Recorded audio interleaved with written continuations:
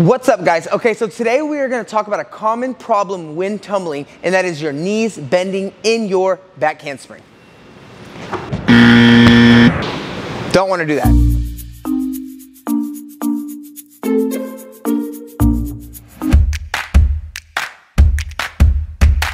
Don't want to do that. So there are many drills you can do to help fix this problem, and here are some of our favorites.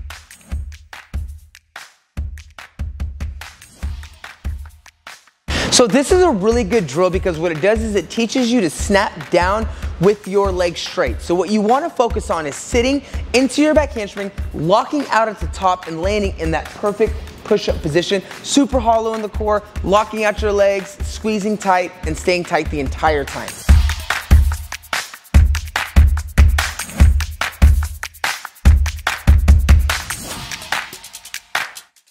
So this is the position that you want to land in, just like you're holding a push-up, super tight, squeezing your legs, locking out, squeezing your core like you're holding a plank. That is going to really help you with your snap down, making sure that you are keeping those legs locked out and super tight. Another amazing drill is a handstand snap down and locking out as you snap down, arms up quick when you rebound.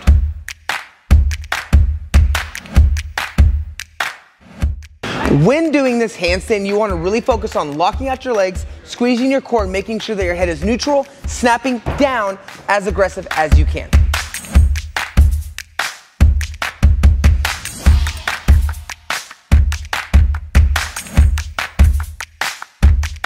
Once you do these drills, they should definitely help with the improvement of your back hamstring and locking out those legs. Really hope these tips help. Let me know in the comments if there's anything else you'd like to see, and y'all keep working that tumbling. And be sure to like, comment, and subscribe because I will be posting tumbling tips every week.